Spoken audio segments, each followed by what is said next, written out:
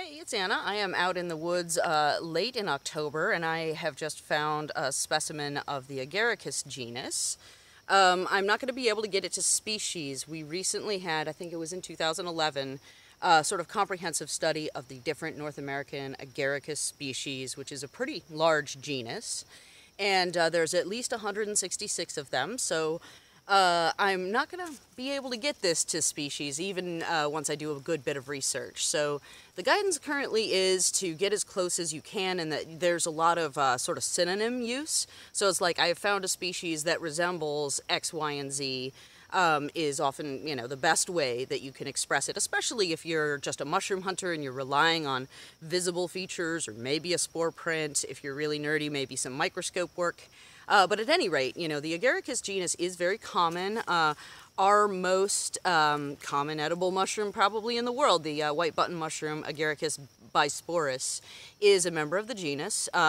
There are a lot of different forms that species takes. So if you have a portobello, it's the same species as your white button mushroom. It's just a different sort of growing techniques are employed. So anyway, Agaricus does grow in the wild. Many of them are a lot more sort of refined and pleasant than your white button mushrooms. This is one of them. So there's a couple of distinguishing characteristics for the genus in general that are fairly easy to notice. So first of all, Agaricus mushrooms are a classic cap and stem mushroom. They have a significant ring on the stem. This one is very fresh, but you can see it is very felty and very consistent all the way around, and it has this sort of like sort of powdery, felty sort of overlay on it. So most of the time when you see an Agaricus, you will see a ring. This one, again, is very fresh, so the ring is very, very prominent. And the ring is formed by what's called a partial veil, which just basically covers the mushroom's tissue and protects the spores as they develop. So once it breaks, you'll see the gills, and the gills start out pure white. They're just completely pale. But as the mushroom matures, they turn this lovely sort of pinky color.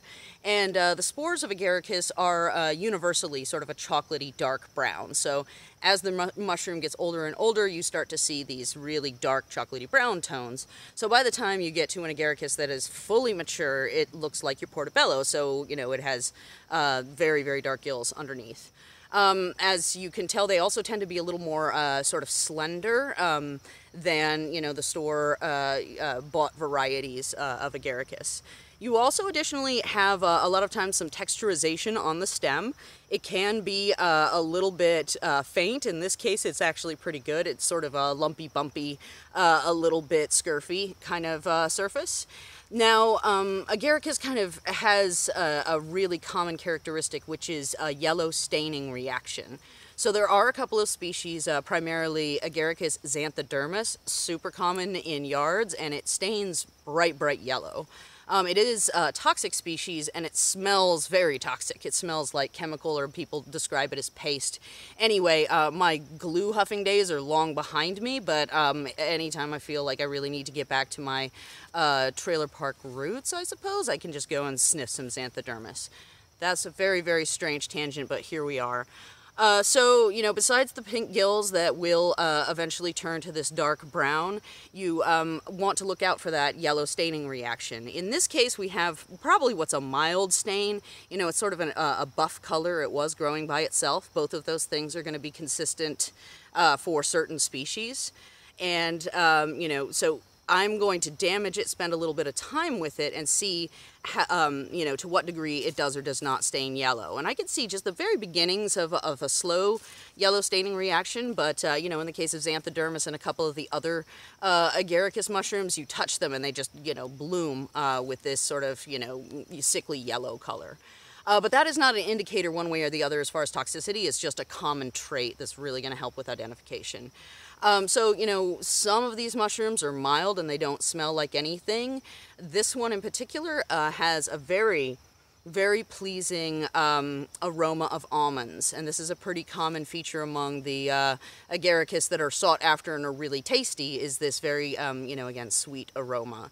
So, essentially you just need to be cautious when it comes to Agaricus mushrooms. The ones that are sweet smelling are typically edible and good. Some of the mild ones are similarly quite yum. but you do have to look out for those that have, you know, pasty smells. It's also very important to note that because they are a mushroom that comes up with white gills and with a stem, you need to be very conscientious that it is not an Amanita mushroom, because we have some very toxic Amanita species. Finally, there's one other genus called Lepiata that also has some similarities. They tend to have this ring on the stem as well, and it tends to look kind of similar, the sort of like, you know, felty and consistent layer as opposed to something jagged or random. There are some Lepiatas that are good to eat, some that are not. It's just something to bear in mind that when you're trying to get down to genus, you want to consider Lepiata and Amanita, certainly. At any rate, I'm a really big fan of the ones that are almondy. You know, they're not like a white button mushroom insofar as having a ton of flesh, but they're, you know, I guess pleasing flavors more than make up for the lack of heft and stature.